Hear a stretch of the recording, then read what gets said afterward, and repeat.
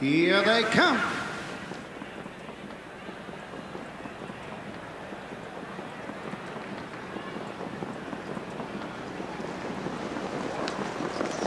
They're off and pacing. Anita Rush goes right out for the lead. Clever's Perfect Art on the inside as they race into the turn. Miss Cash and D gets away third to the backside. The Firm Truth racing fourth. Pacing fifth. Park It Ashley from the second tier. Sixth is Vinny Can Do. Down the backside, Cats on Fire seventh. Hawaii Connection racing eighth. And San Delaney trails the field as they race over to the first quarter mark. 27-2.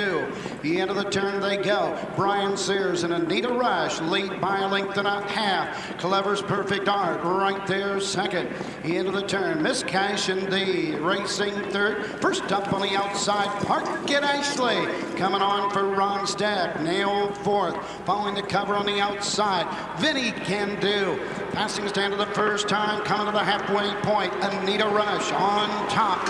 Clever's Perfect Art second. Halfway home, 56-4, 29-2. Second quarter on the outside, Park It Ashley racing third. Now second, continue to go forward. Vinny Can Do on the outside fourth. Miss Cash and D racing fifth. Hawaii Connection on the outside sixth. The Firm Truth seventh. Eighth on the outside, San Delaney and treading the field. Cats on Fire going to the three-quarter mark. Park It Ashley with the lead. Three quarters, 125-1, 28-2. Third quarter, midway around the final turn. Up on the outside, Vinny Can Do has the head in front. Park It Ashley will fight back on the inside. Racing and running the chase. Clever's Perfect Art on the outside. Anita Rush inside. Down the stretch. Park It Ashley on the inside. Outside, Vinny Can Do. Coming to the wire. Park It Ashley. On the outside, Vinny Can Do. 1:54 photo all the way. Park It Ashley and Ron Steck on the inside. Vinny Can Do and Nysonger on the outside. I believe Park It Ashley held on there, but certainly got a little dicey at the wire. And making the way to the winner's circle, number 9, Park It Ashley. M.D. Robinson, D.E. Robinson, R.A. Mandillo, S.D. Cheatham, Delvin Criswell, the trainer, Ron Steck in the sulky. 3-0 Philippa Park Place out of Bit of Ashley. Lifetime mark in establishing an Ohio Breeders' Championship record for 3-year-old pacing fillies of 1:54. Final half, 57-1. Final quarter, 28-4. Fifth win and 13 for Park It Ashley and Ron Steck.